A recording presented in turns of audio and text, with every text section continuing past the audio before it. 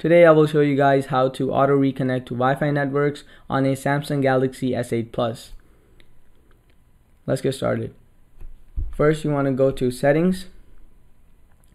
Now you want to click on connections and Wi-Fi.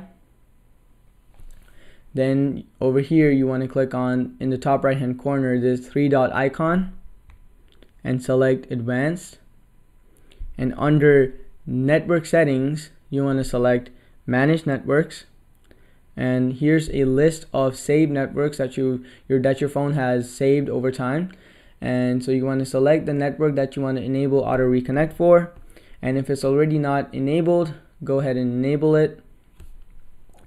So the next time your phone is in range of that network, your phone will auto reconnect, not having you to put in the Wi-Fi security password.